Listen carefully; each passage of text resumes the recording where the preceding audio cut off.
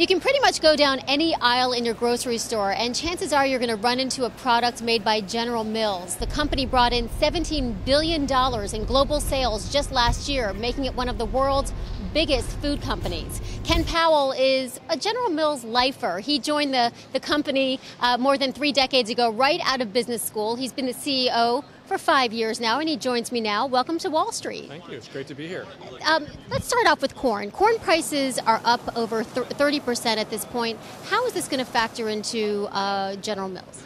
So, generally we think our inflation next year will be 2 to 3% all in for all the inputs that we buy. And we got a broad range. This includes labor in our plants, energy, packaging, grains. Grains are actually less, 10% or a little less than our total input basket. So the grain complex might be a little higher for us next year, but on balance, we think it's going to be between 2 and 3%. The good news about that is that last year we had very high inflation of over 10%, the highest that we've seen in over 30 years. We think that this lower inflation next year of 2 or 3% will mean that consumer prices will be very, very stable next year, and obviously that's good news for the consumer. So as far as it trickling down to the consumer, you don't see that happening?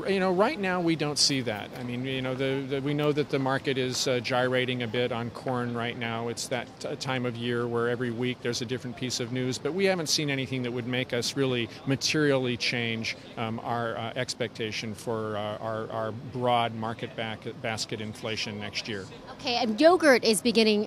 It's become such a huge market. You're introducing, 35 new products? We are. Yeah. Pepsi is having its own line. They're entering, yeah. What is the rage?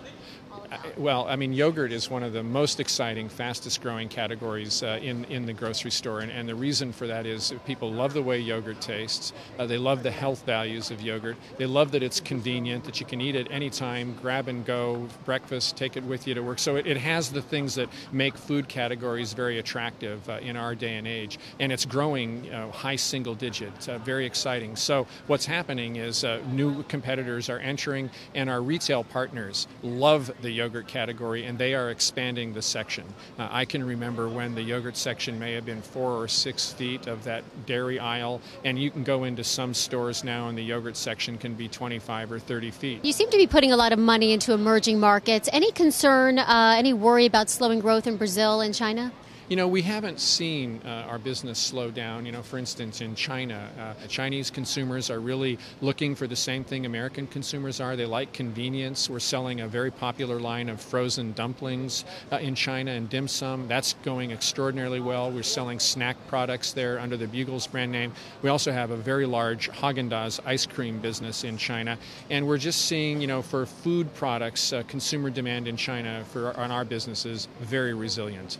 What about organic? A lot of people may not realize that General Mills has a big organic line. Do you see this as a separate niche sort of opportunity, or is this an industry?